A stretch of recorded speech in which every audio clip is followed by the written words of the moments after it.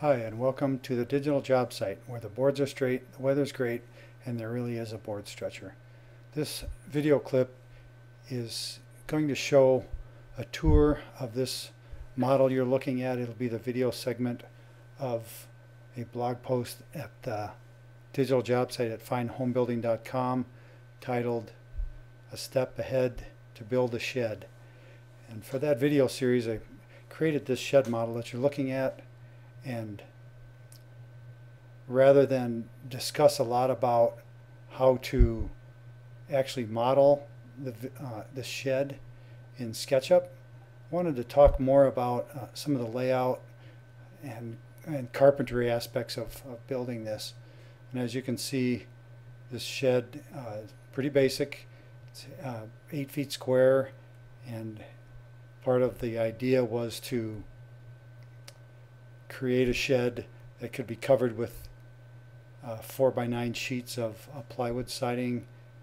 In some parts of the country that's called T111. It's a fir siding, channel groove siding.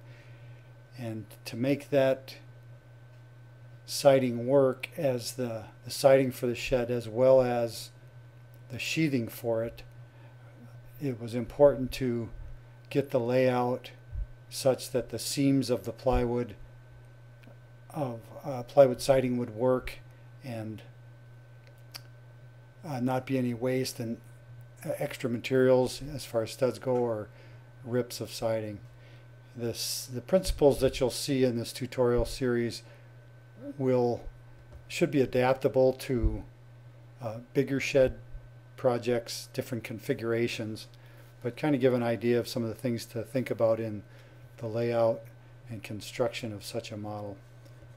This model, I put in a dynamic component window, which you can see using this little dynamic component finger operates the window to open and close, and adds a little bit of presentation value to the model.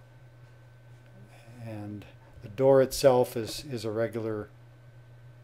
It's a component that I built for the model, but it's not dynamic. It doesn't open and close. I didn't put a doorknob in it.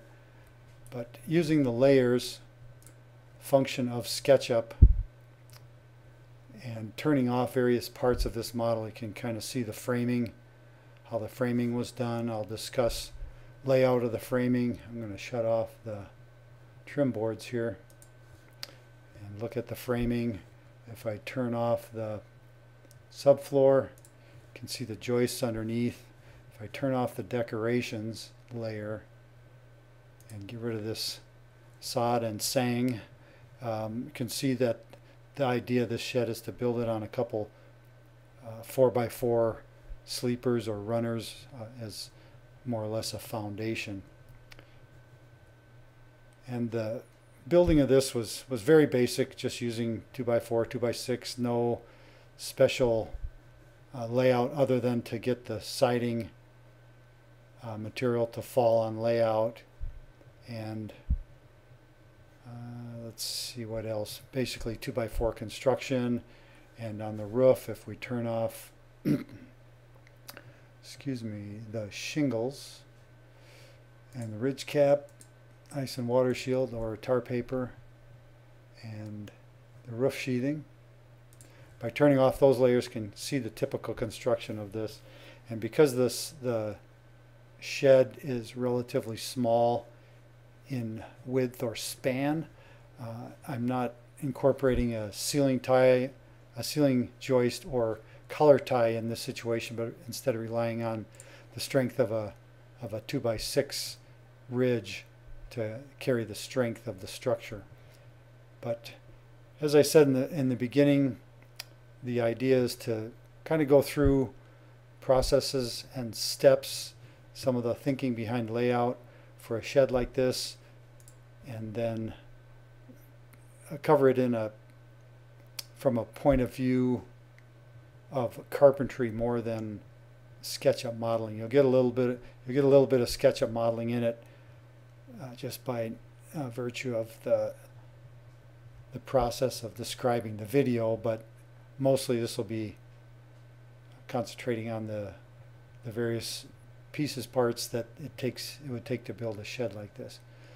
So with that short introduction to the model, I'll cut this video off here, and the next video in the series in this blog post will show going through building the floor system for this roughly 8-foot square shed model. So I hope you'll stay tuned for that, and feel free to comment as the tutorial goes along so that I can fill in information that I might have missed, questions that might be raised, and to help work through the building process for a shed such as this.